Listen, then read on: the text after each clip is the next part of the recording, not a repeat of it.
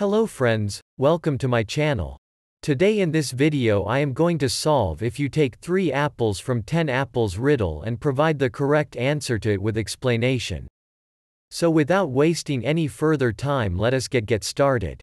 The riddle says, if you take 3 apples from 10 apples, how many do you have? So this riddle seems quite simple, right?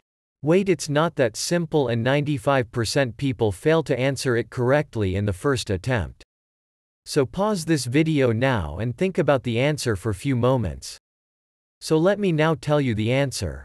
If you take 3 apples from 10 apples, riddle answer is 3 apples. Now you know the answer, so let me explain how I got 2 apples as the answer. Before I provide the explanation, let's read the riddle once again. The riddle reads, if you take 3 apples from 10 apples, how many do you have? Here in this riddle it is now were mentioned that you had any apple in the first place.